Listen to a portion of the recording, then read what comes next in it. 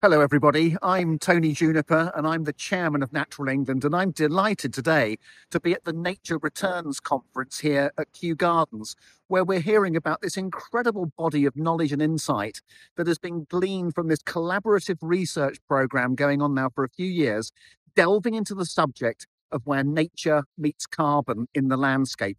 Some incredible things being shared here this morning.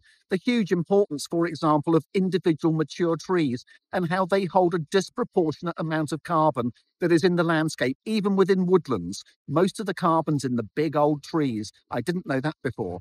I'm also learning about the power of hedgerows to hold carbon, something like 2.5 million tonnes of carbon in England's hedgerows at the moment. That could be so much more in the future if we let our hedgerows get bigger and wider and also have more of them.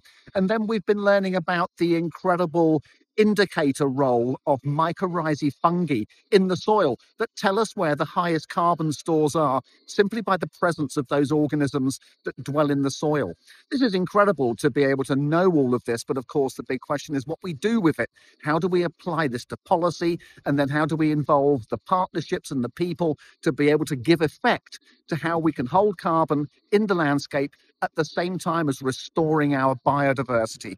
Very exciting, very interesting, but it's going to require people working together in integrated ways to be able to make the most of it. And that's what we're very much looking forward to doing at Natural England with our partners, including our friends here at Kew.